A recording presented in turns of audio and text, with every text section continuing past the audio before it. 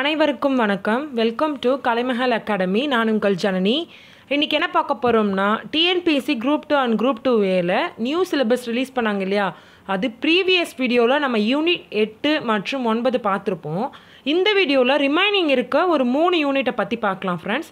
இப்போ நான் மேக்ஸ் சொல்ல போகிறேன். மேக்ஸ் ஏன் எடுத்திருக்கேன் அப்படின்னு பார்த்தீங்கன்னா, யூனிட் 8, 9க்கு அப்புறம் நமக்கு ஈஸியாக மார்க் எடுக்கக்கூடிய யூனிட் எதுனா மேக்ஸ் தான். நான் என்ன ஈஸியாக சொல்கிறேன் அப்படின்னு நீங்கள் நினைக்கலாம். ஆமாங்க, மேக்ஸ் மட்டும்தான். மற்ற சப்ஜெக்ட் மாதிரி நம்ம ஒரு 10 பேஜ் 15 பேஜ்னு உட்காந்து மனப்பாடம் பண்ணிகிட்ருக்க வேலைலாம் இல்லை. மேக்ஸில் நீங்கள் ஃபார்முலாவை படித்தா போதும், அப்படி இல்லையா ஷார்ட்கட்டை பார்த்தீங்கன்னா போதும், 2 செகண்டில் ஆன்சர் பண்ணிவிட்டு போயிட்டே இருக்கலாம். ஸோ அதனால தான் நான் இந்த 2 யூனிட்க்கு அப்புறம் அதிகமாக இம்பார்ட்டன்ட் கொடுக்க வேண்டிய யூனிட் எதுன்னு சொன்னோன்னா மேக்ஸ் தாங்க. மேக்ஸ் வரல, எனக்கு தெரியாது அப்படிலாம் நீங்கள் சொல்லாதீங்க. ஏன்னா மேக்ஸை நம்ம எப்படிலாம் ஈஸியாக அப்ரோச் பண்ணலாம் அப்படின்னு நிறைய ஷார்ட்கட்டோடு சேர்ந்து நிறைய வீடியோஸ் போட்டிருக்கோம். ஸோ அதெல்லாம் நீங்கள் பாருங்கள், உங்களுக்கு மேக்ஸ் மேலே இருக்க பயம்லாம் போயிடும். இப்போ வாங்க வீடியோக்குள்ளே போகலாம். இப்போ 10th யூனிட்டில் என்ன கொடுத்துருக்காங்க, திறன் அறிவும் மனக்கணக்கு நுண்ணறிவும். இதில் என்னென்னா ஆப்டிடியூடும் இருக்குது அண்ட் ரீசனிங் இருக்கும். ஓகேங்களா. ஃபர்ஸ்ட்டு சப்டாபிக் பாருங்கள், சுருக்குதலை எடுத்துக்கிட்டிங்கன்னா இதிலையே நீங்கள் ஈஸியாக ஒரு 1 மார்க் 2 மார்க் எடுத்துகிட்டு போகலாம். ஏன் நான் அப்படி சொல்கிறேன் அப்படின்னா, சுருக்குதல் மாதிரி ஈஸியான எதுவுமே இல்லைங்க. நீங்கள் ஆடு, மல்டிப்ளை, சப்ராக்ட், டிவிஷன் இந்த மாதிரி 4 இதுவில் நீங்கள் ஸ்ட்ராங்காக இருந்தீங்கனாலே சிம்பிளிஃபிகேஷனை ஈஸியாக நம்ம ஷார்ட்கட்டை அப்ரோச் பண்ணி நம்ம சால்வ் பண்ணிவிட்டு போயிட்டே இருக்கலாம். அடுத்தது பாருங்கள், விழுக்காடு. இது பர்சன்டேஜ்னு சொல்லுவோமா, பர்சன்டேஜ்லேருந்து பேஸ் பண்ணி நமக்கு இன்னும் ஒரு டாப்பிக்கு 2 டாபிக் அடிஷ்னலாக நம்ம பார்க்க வேண்டி வரும். அது என்னென்னு பார்த்தீங்கன்னா, ப்ராஃபிட் அண்ட் லாஸு, டிஸ்கவுண்ட்டு. இந்த டாப்பிக்லாம் நம்ம எக்ஸ்ட்ரா பார்க்க வேண்டியதாக இருக்கும். ஓகேங்களா. இதில் கொடுத்துருக்க டாபிக் தான் நம்ம பார்க்கணும், மற்றதெல்லாம் படிக்கக்கூடாது அப்படிலாம் இல்லைங்க. இதுக்கு ரிலேட்டடான டாப்பிக்கும் நம்ம ஸ்கூல் புக்ஸ் வைஸ் பார்த்து தான் ஆகணும். ஸோ விழுக்காடுக்கு ரிலேட்டடான டாபிக் என்னென்னு பார்த்தீங்கன்னா ப்ராஃபிட் அண்ட் லாஸு. அதான் லாபம் நட்டம் கணக்கெலாம் பார்ப்போம் இல்லையா, அதுதாங்க. அண்ட் டிஸ்கவுண்ட்டும் நம்ம பார்க்க வேண்டி வரும். அடுத்து பாருங்கள், மீப்பெரு பொது காரணி, மீச்சிறு பொது மடங்கு. நம்ம ஸ்கூல் டேஸ்லேயே படிச்சிருப்போம். எல்சிஎம், ஹெச்சிசிஎஃப் இது கண்டிப்பாக எல்லாருக்குமே தெரிஞ்சிருக்கும். ஸோ இதில் இருந்தும் நமக்கு கொஷின்ஸ் வரும். அடுத்து பாருங்கள், விகிதம் மற்றும் விகிதாச்சாரம், ரேஷியோ அண்ட் ப்ரப்போர்ஷன்னு சொல்லுவாங்களா, இதுக்கு ரிலேட்டடாகவும் நம்ம இந்த டாபிக் இல்லாமல் அதர் டாபிக் ஒன்று படிக்க வேண்டி வரும். அது என்னென்னு பார்த்தீங்கன்னா ஏஜ் ப்ராப்ளம்ஸ். அதிலேருந்து நம்ம கொஷின்ஸ் வருங்க. என்ன இது டாப்பிக்கில் இல்லையே அப்படின்னு நினைக்காதீங்க. இது நமக்கு காமனாக கொடுத்துட்டாங்க. இதை பேஸ் பண்ணி வேறு என்னென்ன டாபிக் இருக்குன்றத நம்ம தான் சர்ச் பண்ணி படிச்சுக்கணும். நெக்ஸ்ட்டு பாருங்கள், தனி வட்டி கூட்டு வட்டி, simple interest, compound interest. Simple இன்ட்ரெஸ்ட்டை பொறுத்த வரைக்கும் ஒன்றுமே இல்லை, ஒரே ஒரு ஃபார்முலா தான். அப்படி ஃபார்முலாலாம் கூட ஷார்ட்கட் மூலயமா போட்டுடலாம். ஆனால் காம்பவுண்ட் இன்ட்ரெஸ்ட் தான் நமக்கு ஸ்கூல் டேஸ்லாம் எப்படி சொல்லியிருப்பாங்க, ஒரு 1/2 பேஜ் 1 பேஜுக்கு நம்ம கால்குலேஷன் போடுற மாதிரி போட்டு தான் நம்ம இதை சால்வ் பண்ணுவோம். ஆனால் நான் உங்களுக்கு ஈஸியாக எப்படி ஷார்ட்கட்டோட அப்ரோச் பண்ணலாம் அப்படின்றத நான் இனிமேல் வரப்போகிற வீடியோஸில் சொல்கிறேன். ஸோ அதுபோல் நீங்கள் காம்பவுண்ட் இன்ட்ரெஸ்ட்டை ஃபாலோ பண்ணிங்கன்னா ஈஸியாக இந்த சம்மை பயப்படாமல் அப்ளை பண்ணிவிட்டு போயிட்டே இருக்கலாம். ஓகேங்களா. நெக்ஸ்ட்டு பாருங்கள், பரப்பு, கொள்ளளவு, காலம் மற்றும் வேலை. பரப்பு, கொள்ளளவை எடுத்துக்கிட்டிங்கன்னா இது இல்லாத கொஷின் பேப்பரே இருக்காதுங்க. அதுதாங்க ஏரியா அண்ட் வால்யூம் சொல்லுவாங்க இல்லையா, அது. இந்த டாப்பிக்கை பொறுத்த வரைக்கும் நமக்கு நிறைய ஃபார்முலாஸ் இருக்கும். ஸோ இதுக்கு நான் என்ன சொல்கிறேன் அப்படின்னா, ஃபார்முலாஸ் ஒரு பக்கம் இருந்தாலுமே அதை எப்படி ஈஸியாக போடலாம் அப்படின்றது தான் நான் சொல்லுவேன்.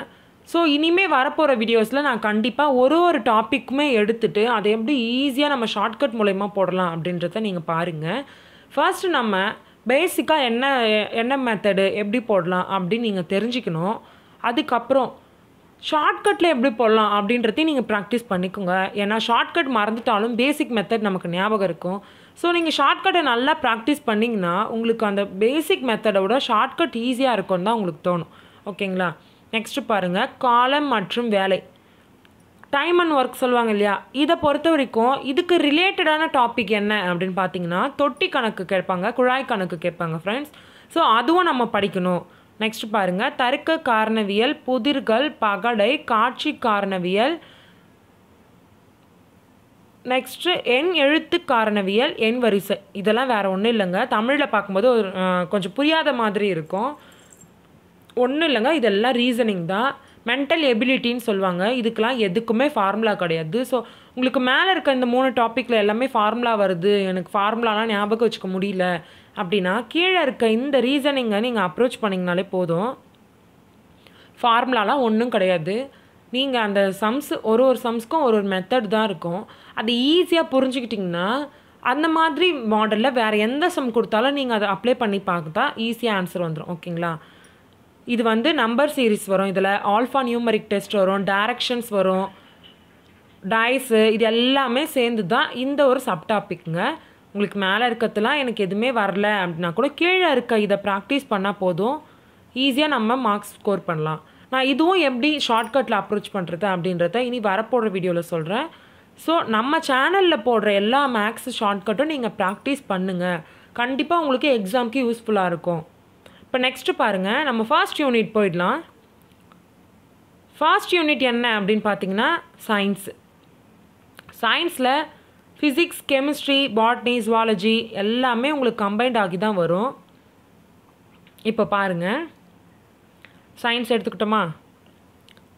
இப்போ பாருங்கள், ஃபஸ்ட்டு சப்டாபிக் அறிவியல் அறிவு மற்றும் அறிவியல் உணர்வு, பகுத்தறிதல், பொருள் உணராமல் கற்றலும் கருத்துணர்ந்து கற்றலும், கடந்த காலம் நிகழ்காலம் எதிர்காலம் பற்றி புரிந்து கொள்வதற்கான ஒரு கருவி அறிவியல். இது ஒன்றும் இல்லைங்க, இந்த டாப்பிக்கு ரிலேட்டடாக நம்மளே வந்து ஓனாக யோசிச்சு போடுற மாதிரி தான் இருக்கும். இதுக்கு புக்ஸ்லலாம் எங்கேயும் இதுவெலாம் இல்லை டாப்பிக்லாம். ஸோ இதுக்கு நம்ம அதிகமாக இம்பார்ட்டன்ட் கொடுக்கணும் அப்படின்னா சும்மா மேலோட்டமாக பார்த்துக்கோங்க. பட் நம்ம ரிமைனிங் இருக்க முக்கியமான டாப்பிக்கை பார்த்தா போதும். நெக்ஸ்ட்டு பாருங்கள், பேரண்டத்தின் இயல்பு, பொது அறிவியல் விதிகள், இயக்கவியல், பருப்பொருளின் பண்புகள். இதில் முக்கியமானது நீங்கள் ஃபிசிக்ஸில் இதை மட்டும் படித்தா கூட போதும். ஓகேங்களா? விசை, இயக்கம், ஆற்றல், அன்றாட வாழ்வியல், இயக்கவியல், மின்னியல், காந்தவியல், ஒளி, வெப்பம், அணுக்கரு இயற்பியல், லேசர், மின்னணுவியல் மற்றும் தகவல் தொடர்பியல் ஆகியவற்றின் அடிப்படை கோட்பாடுகளின் பயன்பாடுகள். ஃபிசிக்ஸை பொறுத்த வரைக்கும் உங்களுக்கு அப்படியே வந்து ஈஸியாக கேட்பாங்க அப்படின்லாம் இல்லை. சயின்ஸில் நமக்கு மேக்ஸ் மாதிரியும் அப்ளை பண்ணி வர மாதிரி கேட்பாங்க. ஓகேங்களா? ஃபிசிக்ஸில் ஒரு எப்படி சொல்கிறது, ஏதாச்சும் ஒரு மேக்ஸ் இது ரிலேட்டடாக அப்ளை பண்ணி வர மாதிரி தான் உங்களுக்கு வரும். ஸோ நீங்கள் சயின்ஸை பார்க்கும்போது இப்போ விசைன்னு எடுத்துக்கிட்டிங்கன்னா அதுலேயும் கண்டிப்பாக மேக்ஸ் சம்மு போடுற மாதிரி தான் வரும். இயக்கம், அப்புறம் ஆற்றல், ஒளி, வெப்பம், இது எல்லாமே உங்களுக்கு ஃபஸ்ட்டு பேசிக் ஒன்று இருக்கும் இல்லையா? பேசிக்கை படிச்சுடுங்க. பேசிக் வந்து நமக்கு எப்பயுமே மாறாது. புது புக்காக இருந்தாலும் சரி, பழைய புக்காக இருந்தாலும் சரி. ஆனால் அதுக்கப்புறம் வர சின்ன அப்டேஷன் மட்டும்தான் புது புக்கில் இருக்கும். ஸோ நீங்கள் இப்போ விசைக்கு என்ன ஃபார்முலா, அது வந்து டெஃபினிஷன் என்ன, அந்த மாதிரி நீங்கள் பேசிக் கான்செப்டை ஃபஸ்ட்டு நல்லா தரவாக படிச்சுக்கிட்டனாலே போதும்.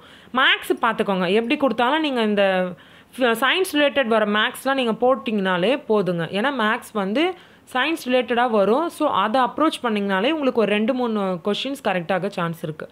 நெக்ஸ்ட்டு பாருங்கள், தனிமங்களும் சேர்மங்களும், அமிலங்கள், காரங்கள், உப்புக்கள், பெட்ரோலிய பொருட்கள், உரங்கள், பூச்சிக்கொல்லிகள். இது ஃபுல்லாகவே நம்ம கெமிஸ்ட்ரி வந்துருங்களா?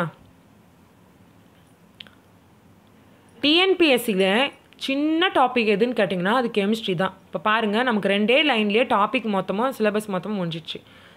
தனிமங்களும் சேர்மங்களும், என்னென்ன தனிமம் இருக்குது என்னென்ன சேர்மம் இருக்குது அப்படின்னு படிப்போம் இல்லையா? அதுதான் அமிலம், காரங்கள், உப்புக்கள். நம்ம கெமிஸ்ட்ரியை பொறுத்த வரைக்கும் இந்த டாபிக் இல்லாமல் நமக்கு எந்த எக்ஸாம்னு கொஷினே வராது. அமிலங்கள், காரங்கள், உப்புக்கள்லேருந்து கண்டிப்பாக கொஷின் வந்துருங்க. அதே மாதிரி உரங்கள், பூச்சிக்கொல்லிகள்லேருந்து கொஷின் வந்துடும். பெட்ரோலிய பொருட்கள் சும்மா மேலோட்டமாக நீங்கள் பார்த்துக்கோங்க. நெக்ஸ்ட்டு, உயிரியலின் முக்கிய கோட்பாடுகள், உயிர் உலகின் வகைப்பாடு, பரிணாமம், மரபியல், உடல் இயங்கியல், உணவியல், உடல்நலம் மற்றும் சுகாதாரம், மனித நோய்கள். இந்த டாப்பிக்கை பொறுத்த வரைக்கும் நமக்கு இதிலிருந்து உடல் நலம் கேட்பாங்க, மனித நோய்கள்ங்க. மனிதனுக்கு என்னென்ன மாதிரி நோயெலாம் வருது, இப்போ பாருங்கள் COVID-19 கூட வந்திருக்கு. இந்த மாதிரி புது நோய்கள் என்னென்ன இருக்குது, ஆல்ரெடி இருந்த நோய் என்னென்ன, அந்த தடுப்பூசிலாம் அந்த பிசிஜி அந்த தடுப்பூசிலாம் சொல்லுவாங்க இல்லையா, அந்த தடுப்பூசிலாம் பார்த்துக்கணும். ஸோ இதுக்கு சயின்ஸை பொறுத்த வரைக்கும் நீங்கள் 10th புக்கு சயின்ஸை பார்த்தாலே போதுங்க. ஸ்கூல் புக்ஸில் வந்து நமக்கு பேசிக் இது தான் இருக்கும். 10th சயின்ஸ் எடுத்துக்கிட்டிங்கன்னா நமக்கு பேசிக்கும் இருக்கும், அதுக்கப்புறம் சம் ரிலேட்டடாகவும் வரும், கொஞ்சம் அட்வான்ஸும் இருக்கும். ஸோ நீங்கள் சயின்ஸ் படிக்க போகிறீங்க அப்படின்னு முடிவு பண்ணிட்டீங்கன்னா 10th சயின்ஸ் புக்கை படித்தாலே போதுங்க. நெக்ஸ்ட் பாருங்கள், சுற்றுச்சூழல் மற்றும் சூழலியல். ஸோ இதுவும் கொஞ்சம் சுற்றுச்சூழல்னு எந்த புக்கில் இருந்தாலும் நீங்கள் கொஞ்சம் மேலோட்டமாக பார்த்துக்கோங்க. நம்ம டெப்த்தாக படிக்க வேண்டியது சிலபஸ் வைஸ் என்னன்னு பார்த்தீங்கன்னா Unit 8 யூனிட் 9 அண்ட் மேக்ஸ், அதுக்கப்புறம் பாலிட்டி, எக்கனாமி, இந்த மாதிரி கரண்ட் அஃபேர் இதெல்லாம் நீங்கள் நல்லா ஸ்ட்ராங் ஆகிட்டிங்கனாலே மேக்ஸிமம் ஒரு 140 150 கிட்ட வரும். ஸோ நீங்கள் அதுக்கப்புறமும் இன்னும் மார்க் வேணும் எனக்கு, நான் இன்னும் அதை விட அதிகமாக எடுக்கணும் அப்படின்னா சயின்ஸும் நீங்கள் டச் பண்ணி பார்த்துக்கணும். அதுக்கப்புறம் ரிமைனிங் இருக்க டாப்பிக்கும் நம்ம பார்த்துக்கணும். ஓகேங்களா? ஸோ நீங்கள் புது ஸ்டூடெண்ட்டாக இருந்தாலும் சரி, பழைய ஸ்டூடெண்ட்டாக இருந்தாலும் சரி, ஃபர்ஸ்ட் நீங்கள் படிக்க வேண்டியது யூனிட் 8ங்க. யூனிட் 8 9 சேர்ந்து நமக்கு 70+ கொஷின்ஸ் வந்துடும். அண்ட் மேக்ஸ் அதில் ஒரு 25 கொஷின்ஸ் வந்துடும். ஸோ நீங்கள் இதை ஃபஸ்ட்டு நல்லா தரவுடாக ஆகிட்டு அதுக்கப்புறம் எக்ஸ்ட்ரா இருக்க டாப்பிக்லாம் பாருங்கள். அதே போல் பாலிட்டி படிங்க, ஹிஸ்ட்ரி பார்த்துக்கோங்க. இதெல்லாம் 15 to 20 கொஷின்ஸ் வர சான்ஸ் இருக்குது. ஆனால் நமக்கு சாலிடாக கேட்க போகிறது எது அப்படின்னா யூனிட் 8 9 மேக்ஸ். இதை ஃபஸ்ட்டு நல்லா சிலபஸை நீங்கள் புரிஞ்சுக்கோங்க. அதுக்கப்புறம் சிலபஸ் ரிலேட்டடாக நம்ம வந்து ஒரு டாப்பிக்கும் எடுத்து வீடியோஸ் அப்லோட் பண்ணுவோம். ஸோ நம்ம வீடியோஸ்லாம் கவனமாக பாருங்கள். நம்ம வந்து எல்லாமே சமச்சீர் புக்கில் தான் எடுக்கிறோம். ஸோ இப்போது ஜென்ரலாக ஒரு ஜிகே டாப்பிக்னு எடுத்துக்கிட்டால் கூட சமச்சீர் புக்கில் இருக்க டாபிக் எடுத்துகிட்டு தான் நாங்கள் உங்களுக்கு அப்லோட் பண்ணுறோம். அது எப்படி நீங்கள் ஈஸியாக அப்ரோச் பண்ணலாம், எப்படி உங்களுக்கு அது சொன்னால் புரியும் அப்படின்ற போல தான் நம்ம வீடியோஸ்லாம் அப்லோட் பண்ணிகிட்ருக்கோம். ஸோ நம்ம சேனலை மறக்காமல் சப்ஸ்கிரைப் பண்ணிவிட்டு பெல் பட்டனை ப்ரெஸ் பண்ணுங்கள். அப்போ தான் நம்மளுடைய வீடியோஸ் எல்லாம் உங்களுக்கு உடனுக்குடன் வரும். ஓகேங்களா? இந்த சிலபஸை ஃபர்ஸ்ட்டு நான் சொன்ன போல் பிரிண்ட் எடுத்துகிட்டு அதை வீட்டில் ஒட்டி வச்சுக்கோங்க. அப்படி இல்லையா கைப்பட நோட்டில் எழுதிட்டு அது உங்கள் கண்ணிலே படுற போல் வச்சுக்கோங்க. அப்போ தான் நமக்கு எந்தெந்த சிலபஸில் என்னென்ன டாபிக் இருக்குது, நம்ம எதை படிக்கணும் அப்படின்னு உங்களுக்கு ஒரு கிளாரிட்டியே வரும். சும்மா புக்கே எடுத்து வச்சுட்டு ஃபுல்லாக படிக்கணும் அப்படிலாம் இல்லை. டிஎன்பிஎஸ்ஸை பொறுத்த வரைக்கும் சிலபஸ் வைஸ் நீங்கள் படிக்கிறது தான் நல்லது. ஓகேங்களா? இந்த வீடியோ உங்களுக்கு யூஸ்ஃபுல்லாக இருக்கும் அப்படின்னு நான் நம்புகிறேன். உங்கள் ஃப்ரெண்ட்ஸ்க்கும் ஷேர் பண்ணுங்கள். டெய்லி சிலபஸில் இருக்க ஒரு டாப்பிக்கும் எடுத்து படிங்க. மீண்டும் நான் வேறொரு வீடியோட உங்களை மீட் பண்ணுறேன். இது கலைமகள் அகாடமி. நான் உங்கள் ஜனனி. தேங்க்யூ.